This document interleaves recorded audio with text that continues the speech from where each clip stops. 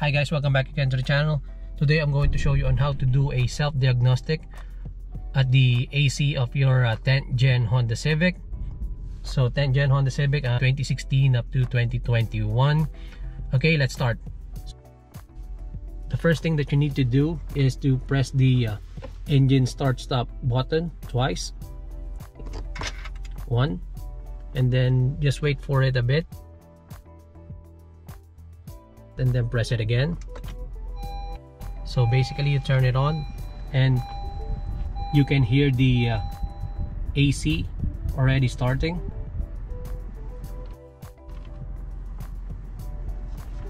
So now the next thing that you need to do is press the on and off button, and then press the rear 5 times, rear heater 5 times. 1, 2, 3, 4, 5.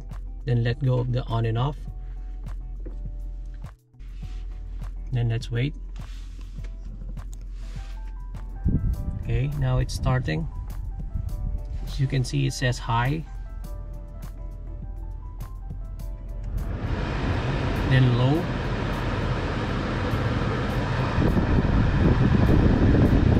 I can feel the air coming out of it. It's quite noisy actually.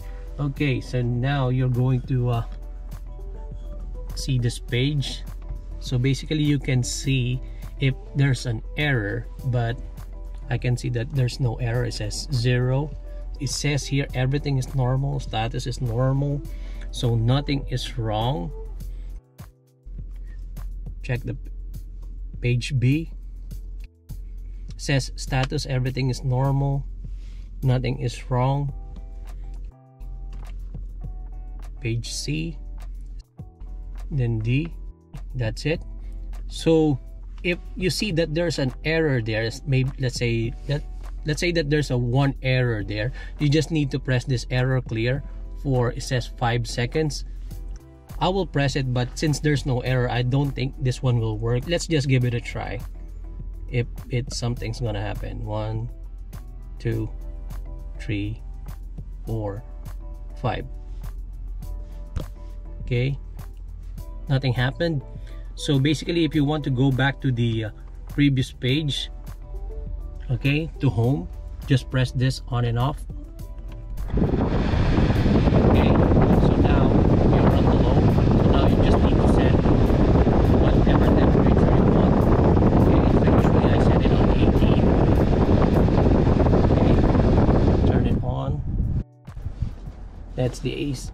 I usually just set it on 18, okay, on low. And then once you're done with the troubleshooting, you just need to turn it off, press it once, and that's all. And that is all for today. I hope you like it, and if you think that this video helps, please don't forget to comment, like, and subscribe. Your support goes a long way, and see you next time. Thank you.